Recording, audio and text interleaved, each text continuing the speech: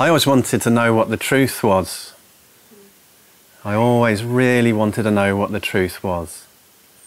And in this training we're given a really simple practice and support network to allow us to discover for ourselves what the truth actually is. And it's fascinating to see how many ideas throughout my life I had adopted about everything. Everything. Lots and lots of ideas, lots and lots of information. And as I grew up and continue to live my life, it's just more and more information. You know, there's endless information out there. You go onto the internet, you could just click link after link for the rest of your life and you still would have a million more links you hadn't clicked probably every second. So there's endless information there. So how do we discover which information, which knowledge is true, which is useful? And so we're introduced to something about ourselves in this training that we get to discover for ourselves and discover the truth and the value and the benefit of that for ourselves. Now for me this was key, because I was actually a little bored and a little tired of hearing about other people's ideas and opinions about who I was, about what life was, about what everything meant, about what I should be doing with my time, how I should be acting and behaving. I wanted to know for myself. And I thought, and I'd been trained, that the way that I would come to understand myself and other people and the world and how to behave and how to act would be by thinking about everything. But what has become clear is that thinking about everything is basically just, there's a term we use in this training that just simplifies everything. So rather than having lots and lots of terms for all of the different kinds of information or descriptions or perceptions like thoughts, emotions and sensations, we just simply call it all data. And that just keeps it really simple. We don't need all of these complicated descriptions to understand the fundamental nature of reality, to know the truth of reality. And with the introduction to the vastness, to the bright shine of our own intelligence, just by stopping thinking for a moment, recognize for yourself, when you stop thinking, just for an instant, what remains? What's there when you stop thinking?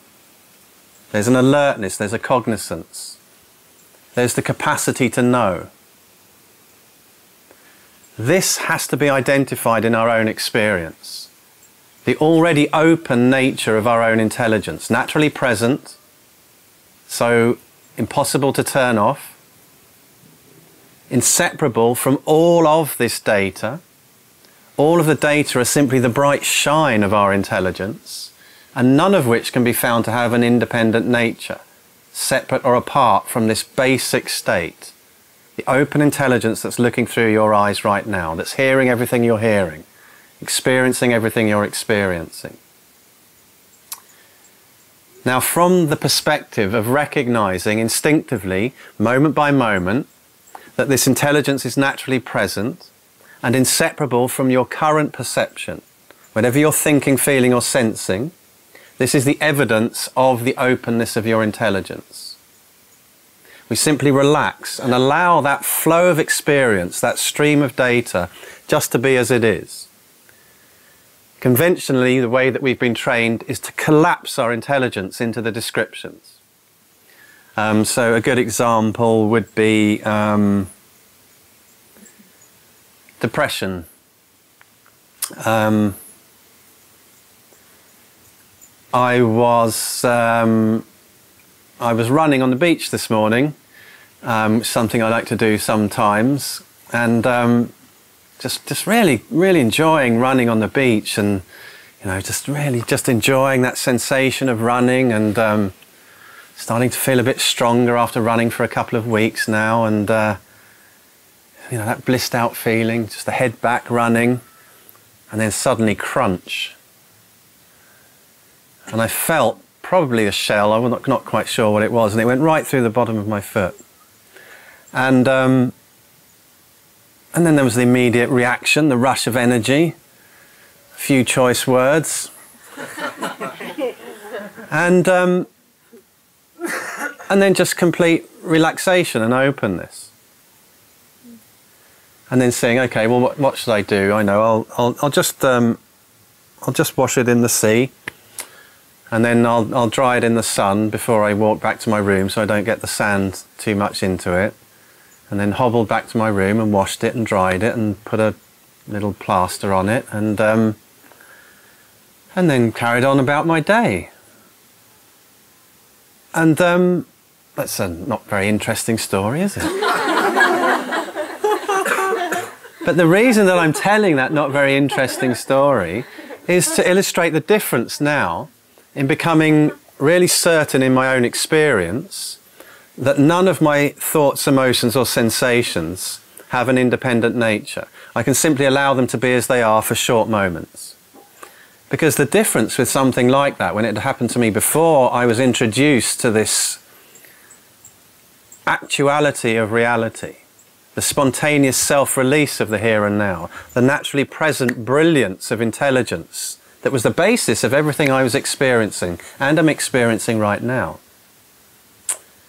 was that I could relax and just simply see what needed to be done. And previously, something like that happening would have not just ruined my day, but it would have ruined many days. As I sat and I thought about how I couldn't run on the beach anymore, I probably can't go swimming anymore for a while. Oh no, I'll just have to sit in my room and just sit there and be miserable and sad and think about all the happy people on the beach and secretly be quite pissed off that they were so happy and I couldn't go to the beach anymore because of this tiny cut on my foot. And this is a really tiny example, but it just illustrates the difference in recognizing that there is something about us that is completely stable and the basis of all thoughts, emotions and sensations. This is the brilliance of your intelligence. This is the intelligence that holds all of the knowledge in the entire universe. Oh, how could that possibly be? Now, this is great. I love this question. And one of the things I'd learned was that what I am is this little fleshy being here. This is what I am. I'm this little fleshy being that runs on beaches, that cuts its feet, that gets depressed, that is born and then dies and has all of these strange experiences somewhere in between that, and that's who I am. And that just seemed to be true because everybody else was just saying, well, that's who you are, that's who I am, and so that's obviously true. But is that true? With this simple practice of short moments of just relaxing, the need to focus in on all of these descriptions, to collapse my intelligence into these descriptions, and instead for short moments allowing intelligence to be open, which it already is, the vastness of your intelligence encompassing everything that you're experiencing right now, everything you can hear, everything you can see, all of your thoughts, your funny emotions, the slight pain in the bottom of your foot. Whatever it is, it's already included in the vastness of your mind, naturally, without you needing to do anything. And so rather than collapsing it into one description, we can allow it to remain open as it is. This is its natural state. And from there, everything is seen clearly. And I began to, from that vantage, really reassess, if you like. And I think this would be the difference between reflection and indulgence. Is reflection is seeing everything clearly from the vantage of wide open intelligence. Just seeing everything as it is. Indulgence is collapsing into one particular story about something like, I'm a smoker. That was a good story. I had that one for many years. I'm a smoker. That's just who I am. You know, that's part of my fleshy little being. I'm a smoker. And from the vantage of allowing these descriptions and these stories and these ideas and belief systems that I've been telling myself for so long that just simply seem to be true, to be as they are and recognizing them as being inseparable from this vast brilliance of intelligence, then there was a different perspective on all of them.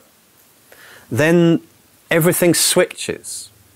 So rather than being a victim to every passing thought, emotional sensation, so really giving it this power over me, really feeling that my experiences of the day, my circumstantial data, could really dictate how I behaved, how I acted, how I interacted with the world, how I presented myself. Instead, what I discovered is that I can allow all of these thoughts, emotions and sensations, these streams of data, just to be as they are. And when I do that, they self-release naturally. That's what they're doing anyway. It's impossible to hold on to any thought, emotion or sensation. Where was the thought that you had a moment ago? It's just gone. And so really seeing that this is actually the truth of reality, that here I'm empowered to see this for myself, that there is this intelligence that's naturally present. You can just take another short moment of just stopping describing everything. There's this blazing intelligence that is potent with intelligence and power. There's so much energy there. And when I collapse my energy into the descriptions, then it just goes all over the place. And sometimes that can be expressed as anger, sometimes that can be expressed as depression. But when I leave it as it is, that same energy is available for me to use in whichever way I choose to use it. And from the vantage of completely open intelligence, the perspective is naturally what will be of most benefit to myself and other people. Because the vantage is all-inclusive, all-encompassing. Inclusive of myself and all other beings and all other intelligences. Now this wasn't what I'd learned. This wasn't what this little flesh being was supposed to be. I was supposed to have this limited, narrow perspective. But is that true?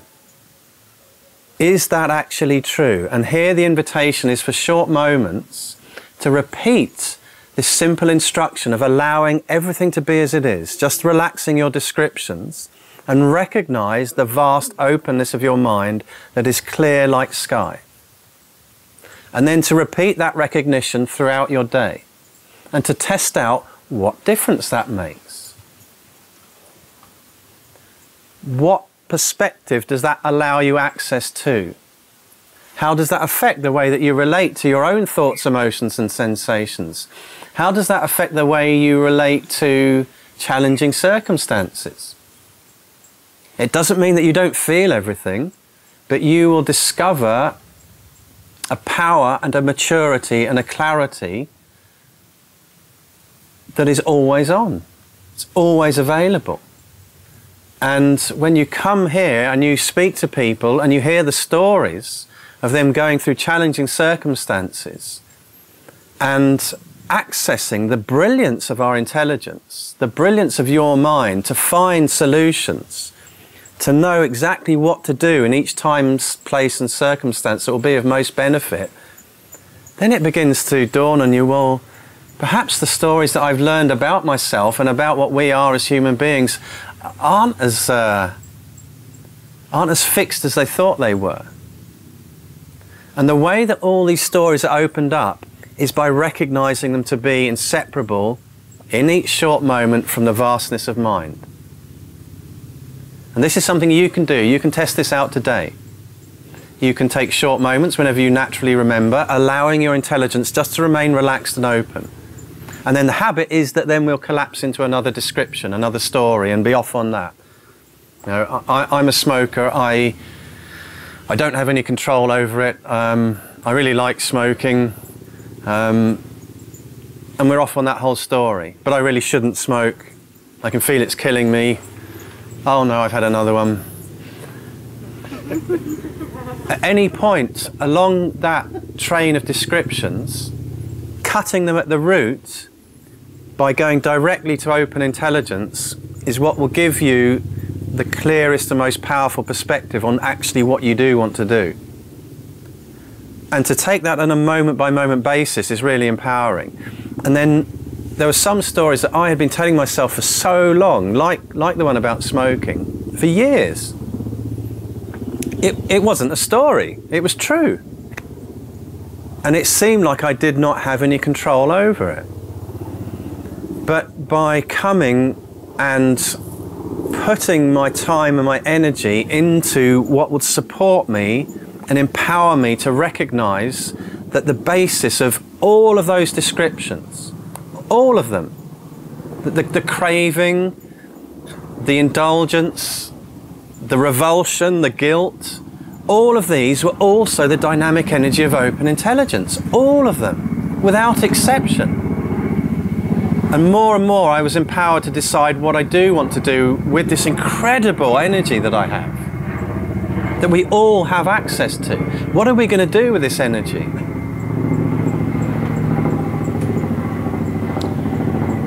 And the way to empower yourself is to simply participate in this training.